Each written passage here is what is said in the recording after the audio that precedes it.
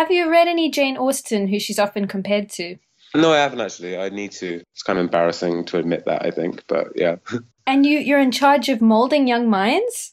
I mean, towards science, not towards expressing their feelings and that kind of rubbish. Well, I personally think that this is science, that your life will be 25% improved if you read Jane Austen's all of her works immediately. Yeah, I feel there we're just kind of making up statistics though off the top of our head and not really kind of basing them on any fact. So, I mean, yeah, it probably will be better if everyone reads Jane Austen, but yeah. I must say the science is a bit shaky, I will admit that.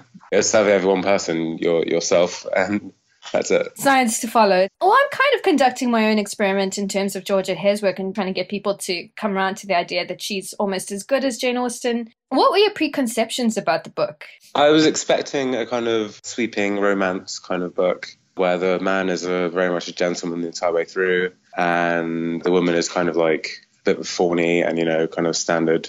What kind of was written in literature at that time about kind of how women behave. And I guess I was kind of treated that to some extent with some of the characters, but then the main characters were very different from that. I mean, have you seen Jane Austen film adaptations? No, we had Pride and Prejudice on video, I think, when I was younger, but I always kind of avoided it because, I would have rather watched just people with guns and that kind of thing. So, no, I haven't really seen the adaptations. So we can fairly say that this is very much the opposite of what you'd normally pick up to read. This isn't looking good for my conversion scorecard. Yeah, definitely, yeah. Okay. So I just want to interject here to describe Khalid a bit. He's about the same age as the hero in our book, the Marquis of Vidal. This is going to embarrass him, but he's quite swoony too. A bit of a modern version of a classic Hare hero. The Marquis, however, is one of his wildest characters. So I thought it would be amusing to see if there were any other parallels between Khalid and his literary equivalent. I wouldn't say many, but the one thing we did have in common was, he likes to duel and kill people on the regs, I guess. He's very fond of killing people. Yeah, I've been known to get a gun out and shoot someone in a bar I've been at, so, Right, at the least provocation. I've noticed that about you. Yeah, very, very hot-tempered. My father was exactly the same as well, they shot a lot of people too. Right. True. Yeah. So that's why they call you Khalid Hot Fists Ham.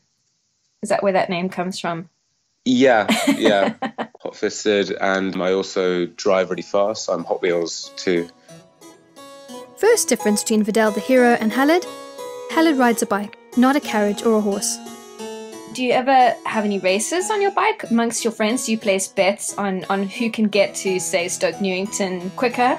Not really amongst my friends. I'll see strangers on my bike and I'll give them a knowing look and then they'll know it's time to, get ready to race. It's the illegal street racing scene of London with the push bikes. Right. They're pretty dangerous, pretty dangerous guys. Live on the edge. Yeah. Something tells me Khalid is using a tiny bit of creative license.